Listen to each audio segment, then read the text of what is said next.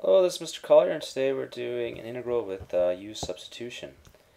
Okay, so the substitution we're going to make in this question is let u equals x plus 2 because that's in the denominator, and we get du equals, well, 1 dx. Okay,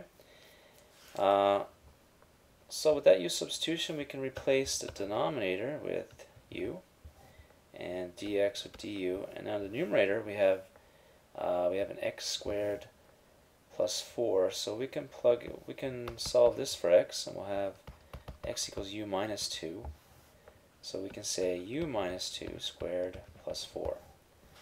Okay, and then we'll simplify that.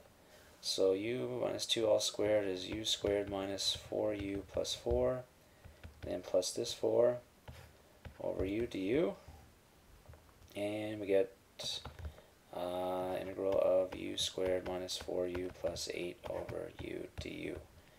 Okay, so we'll simplify and split this into three integrals, or just a polynomial. So we're going to have u, and negative 4u divided by u gives you negative 4, and then 8 divided by u, we're going to have an 8u to the power negative 1. Okay, so that's going to give me u squared over 2 minus 4u